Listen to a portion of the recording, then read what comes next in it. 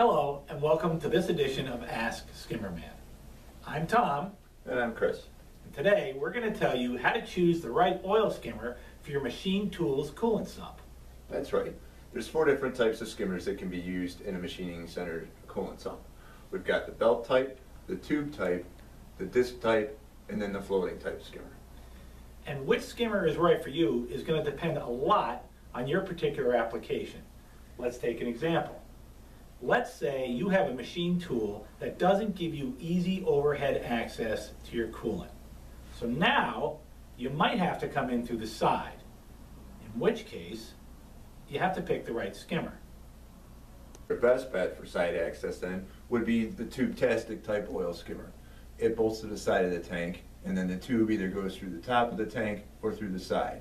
It bolts right to the side of the tank with this mounting bracket. If you have access from the top of the tank and you don't want to put a large hole through the top of your tank to access the coolant, then a belt skimmer is probably going to be your best choice. These skimmers are really versatile. They don't take up a lot of room and they handle fluctuating fluid levels extremely well. The important thing to remember is when you first purchase it, you want to make sure that you buy a belt that's long enough to be in the fluid even when it's at its lowest level. That way you're always skimming. Another oil skimmer to consider is the floating type oil skimmer like Abanaki's Oil Boss. These units operate by using a floating head and putting it in your machine tool coolant sump.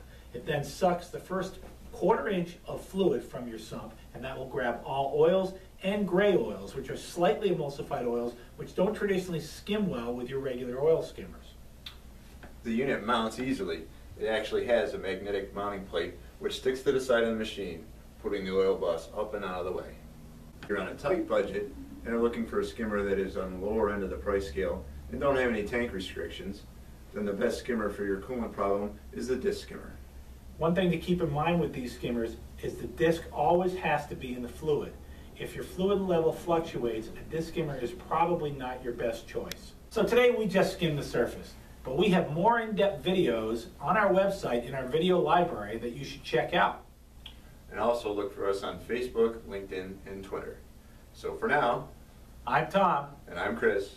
And we are Skimmer Man.